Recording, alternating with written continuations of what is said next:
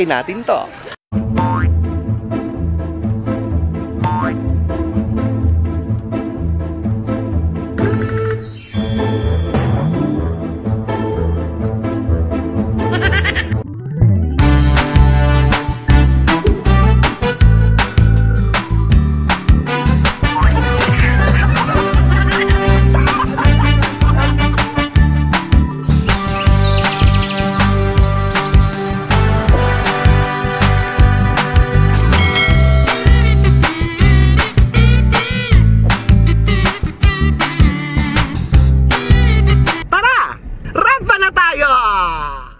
Hello everybody! Andito na naman po ako, ang inyong kaibigang medyo may kamalditahan pero mas lamang ang kabaitan kaya't patuloy na kinagigiliwan. At nagpapatuloy ang ating Tacloban serye. Isa, pangatlo, pang-apat pa na mga clips na i-showcase ko sa inyo habang may mga natitira pang araw ako bago bumalik sa Maynila. And I'm here in one of the busiest streets here in Tacloban City. It is Real Street at ipapakita ko po sa inyo. Dito po ang lugar na ito. Itong area na ito, andito yung sakayan ng mga estudyante. Ayan. And behind me, yung tower na yon sa likod, wherein kitang-kita ang moon above it, ay ang Santo Niño Church na ipinakita ko na po sa inyo. Kung bago po kayo dito, ako po si Rosal Cares and welcome to my YouTube channel, or should I say, welcome to my life and let me be your dose of positive vibes online. So ito na, for today's video, I'm gonna show you one of the best, one of the most affordable at isa sa pinakamagandang hotels dito sa Tacloban na pagmamay-ari ng kaibigan ko. So without further ado, tara! Pasukin natin to!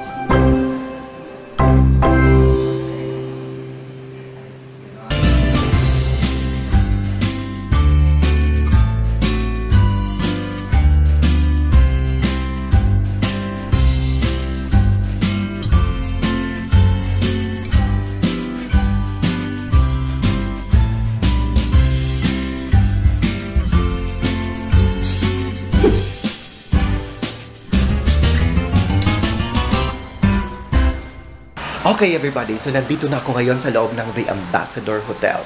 At one thing na manonotice mo, pag good vibes ang dating, pagpasok mo pa lang, sasalubungin ka ng either isang artwork, isang display, or whatever.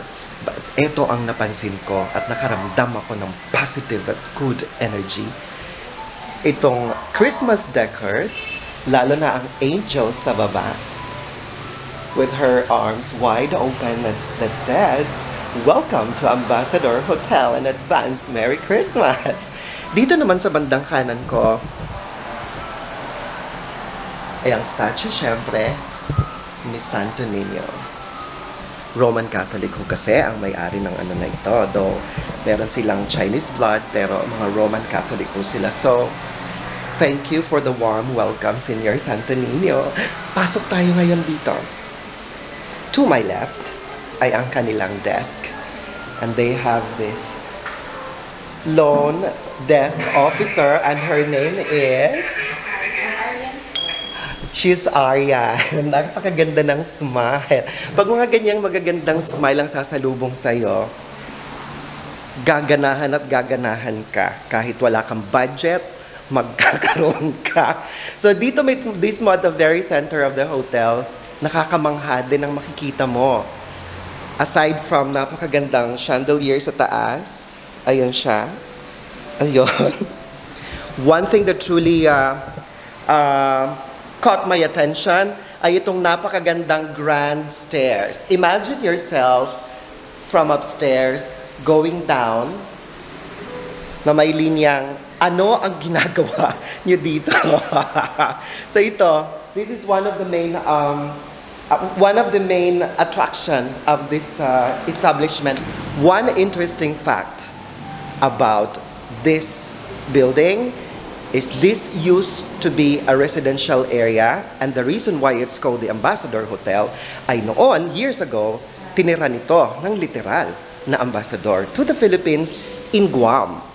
And before, mayroon ditong 3 rooms lang daw, and what you see behind me now is the original structure na in-extend na lang. And now, isa na siyang Ambassador Hotel na merong 23 spacious rooms na ipapakita ko sa inyo, ngayon na.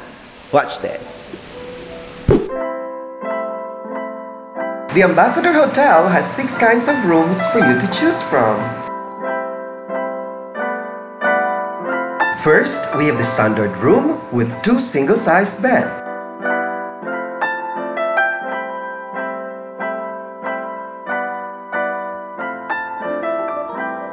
Deluxe with a wider space.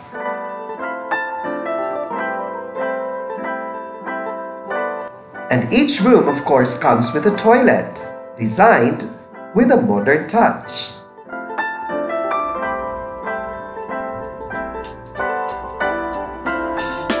Premium Deluxe with 2 beds, a single and a double-sized bed with balcony.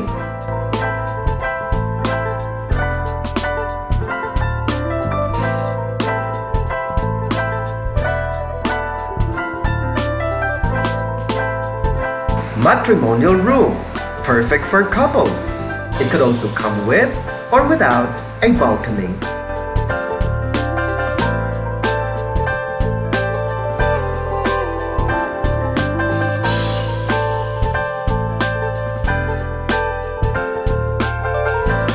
And you can also choose between superior or suite room.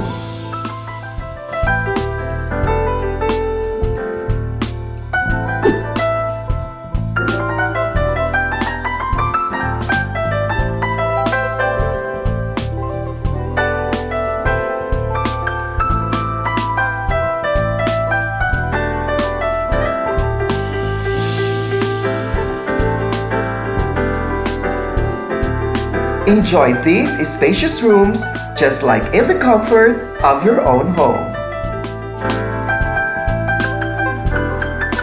For more infos and inquiries, click the link in the description below.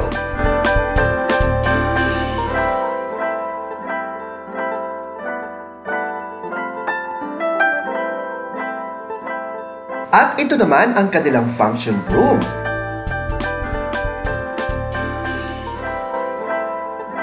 Malawak!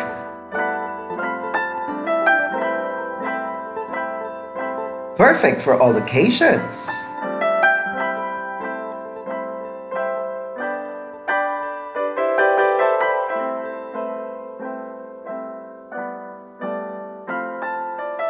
Dito sa likod ng hotel na ito ay may isang napakalawak na espasyo. As you can see, it's all green.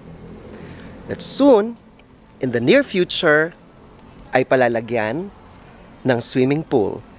Another perfect area para sa mga gustong mag-celebrate ng kani-kanilang mga okasyon. Ipasilip ko na rin po ang sa rooftop. From afar, you will see the Daniel Z. Romualdez Airport, soon to become an international airport of Tacloban City.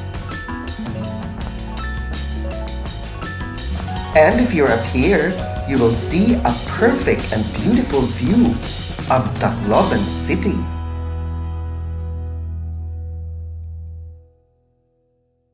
Hindi man kalakihan ang hotel, pero meron silang elevator. Kaya tara, baba tayo.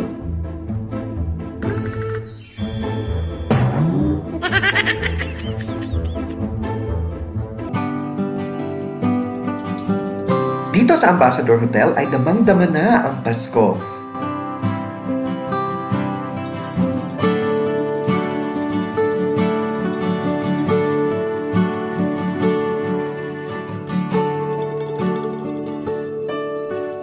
Dahil sa mga nagagandahan Christmas decors na ito,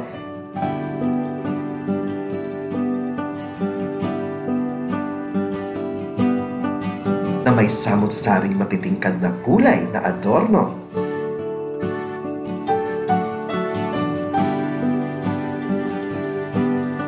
Kaya kung kayo man po ay magbabakasyon, maging sa mga ordinaryong araw, may okasyon o magdiriwang ng kaarawan o Pasko, kasama man ay mga kaibigan o pamilya mo, The Ambassador Hotel po, para sa kakaibang accommodation nyo. This is the Ambassador Hotel. Dito ako ngayon sa pinaka-veranda. Napakagandang lokasyon nito. And your view would be Rizal Street. One thing good about this hotel is it is almost right at the heart or at the center of the city. Napaka-accessible. It is like 10 to 15 minutes from the airport. Accessible, andito lahat ang pinakamalapit na mga malls and department stores. Meron ditong mga 24 hours na mga grocery stores or groceries such as 7-Eleven. At within this area alone, marami ding restaurants dito. And andito din, pinakamalapit ang City Hall ng Tacloban. When you go down, merong barbecue plaza doon para ma-enjoy nyo ang local barbecue ng Tacloban City. One thing more, malapit ito sa mga government agencies, especially for those people who are from abroad, who would need to work on extending their visas. Malapit dito. Andito lang mga government agencies, I believe. And napakagandang lokasyon. Like I said, this used to be a residential area. And this is one of its original structures na preserve lang itong veranda na ito. And another great structure na iniwan ay yung grand stairs. Ang ganda-ganda. And then, they have expanded this from 3 bedrooms. Now they have 23 spacious bedrooms. Ang ganda. Affordable. Kayang-kaya ng bulsa. At dahil malapit ito sa gilid mismo ito ng kalsada, dito mismo tumitigil ang mga buses and jeepneys if you are going to the downtown area. May mga buses dito na dumadaan, may mga jeepneys din. So yeah, napakadali, accessible, ang ganda, kakaiba ang istruktura. That's Ambassador Hotel. Equipped with CCTVs and 24/7 na security guard. Panalo, diba? And soon, in the near future, ay magpapatayo na o magpapagawa na sila ng swimming pool. Started the business in the year 2015 at hanggang ngayon, ay patuloy pa ring tinatangkilik, hindi lang ng mga Pinoy abroad, kundi ng iba't iba pang mga lahi na galing pa sa iba't ibang bansa.